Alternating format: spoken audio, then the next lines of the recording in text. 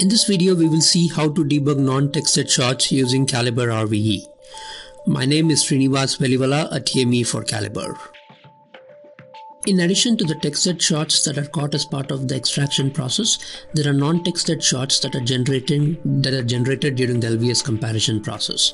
Non-textured shots are actual connectivity issues that have been analyzed and found to be a short.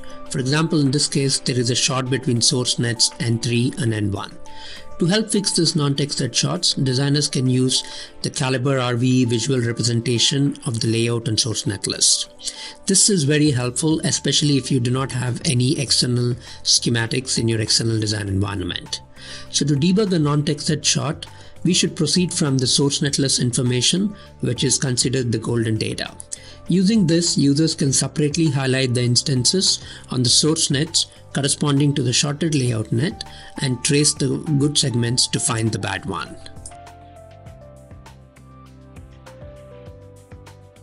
So I start the debug process by highlighting the source net N3 and N1 both in RVE schematics as well as in Calibre DESIGNrev.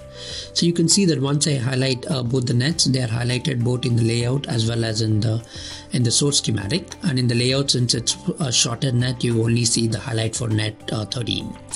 So I start the debug process by trying to highlight the devices on both the nets N1 and N3 in the source, so that I can identify the good segments of the shorted net to find the location of the shot. Once I finish highlighting the devices on net N1, I highlight the devices on source net N3 as well. So I click on the highlight operation, and this highlights both the nets.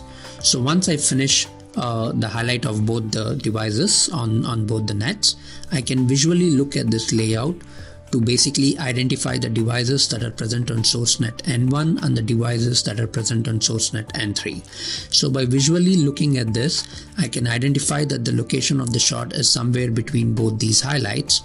So I zoom into that particular location, and sure enough, I can see a polygon which looks like a shot. So I clear my highlights, select this polygon, and use the delete operation in Calibre DESIGNrev to delete this polygon.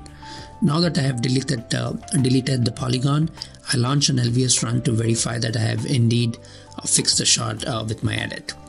And you can see after the run is complete that my edit has actually fixed the shot. And the same mechanism that I have used to debug shots can also be used in external design environments such as Virtuoso and Laker and other layout editors in which Calibre is integrated. Hope this video was helpful to you. Thank you.